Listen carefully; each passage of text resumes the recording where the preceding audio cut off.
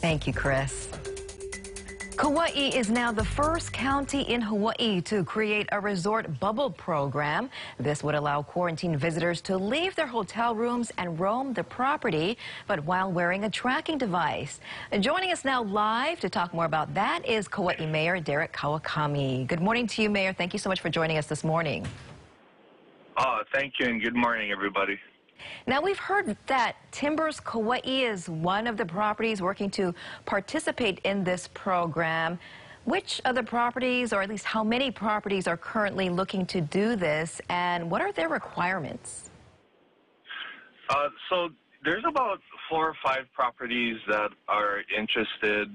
It's really fluid. Some properties have shown some interest but decided they're going to wait until the governor announces when he's going to open up travel again.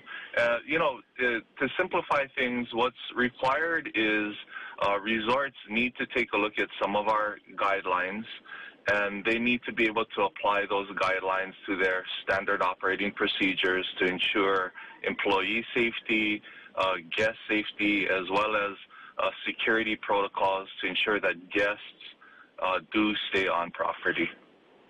And you talked about guests. Guests will also need to follow rules. For example, they need to wear a bracelet, and they also must show a negative COVID test before arriving and also get temperature checks. What will the enforcement be like? Well, our Kauai Police Department, in partnership with the Kauai Visitors Bureau and the National Guard, has done a fantastic job from the very beginning to enforce on all of the governor's proclamations, all of the mayor's rules. And this would add another layer of security because it adds on the resort security personnel as an additional layer of protection. Now, Mayor, I know that you haven't announced an official start date for this program, but can you give us any kind of time frame or timeline as to when we could see this program begin? That really depends on how quickly resorts can adjust and pivot towards our guidelines and what we set up as parameters. But nonetheless, this is going to be a good model to either scale back travel or, in this case, scale up in a staged way. If the governor announces that he's going to open up travel come sometime in October, if there's any type of surge or outbreak, we want to avoid a shutdown, and this would be a way to scale back without going all the way back to the 14-day quarantine. So, we want to get people back to work. Resources are running out, and there's a number of people that just need to get back to work.